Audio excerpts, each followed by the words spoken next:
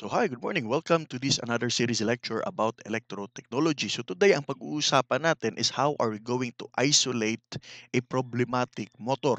Okay, for example, in this particular circuit here, may problema tayo dyan. How are we going to start troubleshooting our motor? Okay, so let's get started. This demo lets you attempt a fault on one of the motor labs from troubleshooting motor circuits. But first, you should know a bit about the circuit and the troubleshooting tools. The circuit used in this lab is a basic motor circuit with an off-on switch to control the operation of the motor. To start the motor, click on the control switch. The speed of the motor is shown on the RPM gauge. To adjust the motor load, click on the percentage of load you wish to apply to the motor.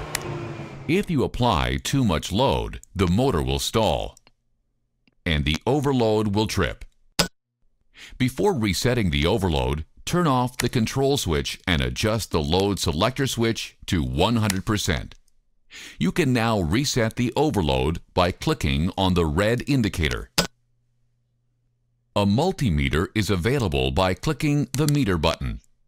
To measure the control voltage, select the voltage scale and then drag the meter probes to terminal 1 and terminal 2.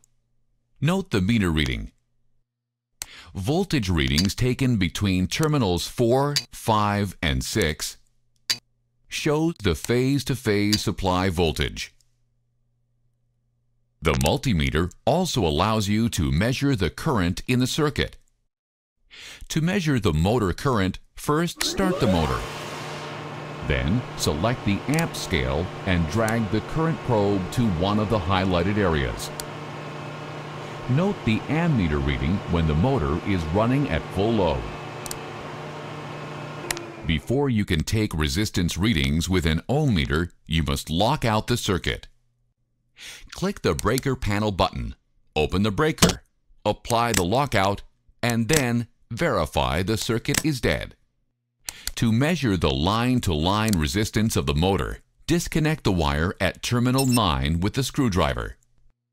Select the ohm scale on the multimeter and then drag one probe to terminal 8 and the other probe to the disconnected wire.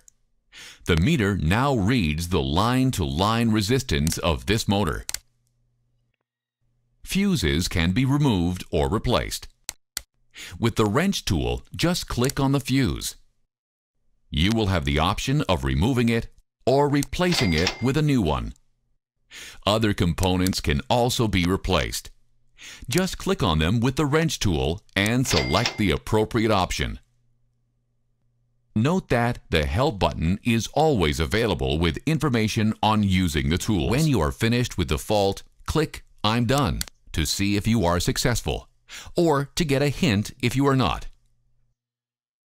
Okay, so let's continue ngayon. So let's click the start fault.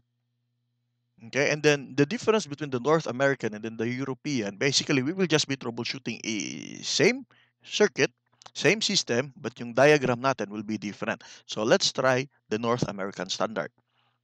Okay, so now let's review the schematic diagram. So as what we can see here, we have the control circuit and we have the power circuit. Okay, so most of this discussion, we will have a thorough discussion on the motor control circuit pagdating natin sa electrotechnology number 3. So ngayon, ito muna yung pag-uusapan natin. Okay, so based dun sa introductory video kanina, if we click this switch 1 here to on, it supposedly yung motor natin aandar. Okay, click natin ng on. Okay? However, as what we can see, although yung contactor natin nag-activate, yung motor natin hindi gumagana. So it means, yung application natin dito, there is some problem with our system here. Okay? So, yung goal natin dito is we want to isolate this motor here ready for troubleshooting. So, how are we going to do that? So, the first thing is we have to go to the breaker or yung switchboard natin. You go to the breaker panel, okay? And then, although dito sa activity natin dito, isa lang, but yung switchboard natin or yung mga breaker panel natin sa parko, marami yan. Okay? So, ang gagawin natin is we have to off yung corresponding switchboard natin, breaker natin, off natin yan, and then we have to put a lockout, tag out, or loto. Okay? Lagyan natin yan. Anong purpose nito, guys? Okay?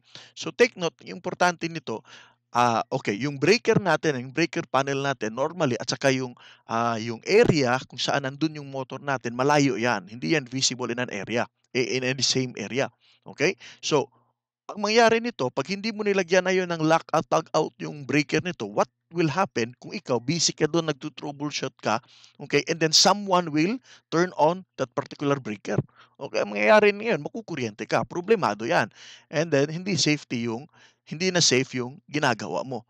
So the best way that you can do here, the safest way that you can do here is before you start troubleshooting anything in that particular system, you have to switch off the breaker and then lagyan mo ngayon, ilock mo ngayon, and then lagyan mo ng label, tag out mo ngayon na there is some maintenance we are currently doing some maintenance here.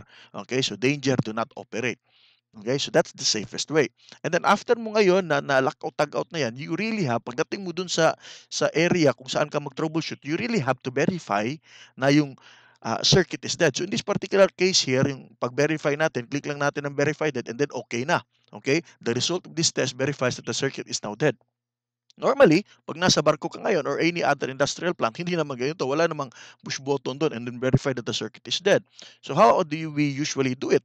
Okay, so we usually use yung tinatawag nating multimeter. Okay? So we have to measure kung meron pa bang boltahe dito nagsusupply. So in this particular case here, yung nagsusupply dito is this one here.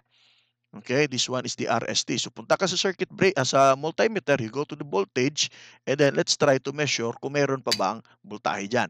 Okay? Normally, since this is AC, around 200 volts, 220 volts AC. Okay? Wala, and then wala. Okay, so ibig sabihin yan, we can now confirm that the circuit is dead. Okay, so that is how we isolate the motor in this particular case here, this motor circuit here. So now let's try to troubleshoot this one. Since I already solved this one here, the problem is the contactor. But in our lecture in electrotechnology, we are going to find saan ba dito yung problema? Bakit yung contactor yung problema, hindi yung fuse? Okay? So, but in this particular case here, i-replace lang natin yung contactor. Okay? Replace. Okay? And then after na na-troubleshoot mo na yung circuit natin, magta-try ka na ngayon. So, you have to remove the lock. Okay, on mo ulit but verify mo wala nang mga screws na naiwan, naka-connect na lahat ng wires and then switch on mo 'yan and then let's try to switch on the switch. Okay, so as what we can see gumagana na yung motor natin. Okay, so that is how you properly isolate the motor. Okay, first verify na may problema yung system natin and then you go to the circuit breaker kung saan particular yung nakalagay yung circuit breaker natin, i-off mo, lockout tag out, loto lockout tag out, and then you have to verify that the circuit is dead before you start working in that particular system. Okay, so if you have some questions or clarifications, please comment down below and I will try to answer your questions as soon as I can. So good luck and see you.